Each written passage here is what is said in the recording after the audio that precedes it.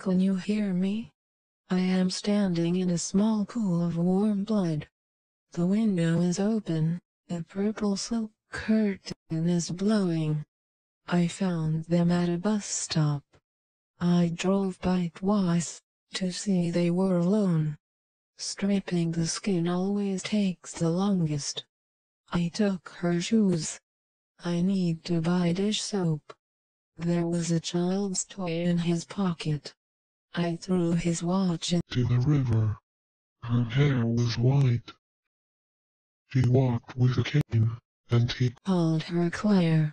She screamed only a short while, and she started to choke. In the water she started to choke.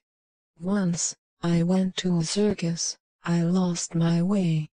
An old man working there found me crying, and told me he had sweets if I wanted, but his teeth were gray.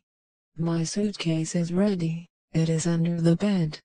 I will wear her silk scarf and the charm from her necklace. He had $86 in his wallet, and a photo of 2 children on a beach.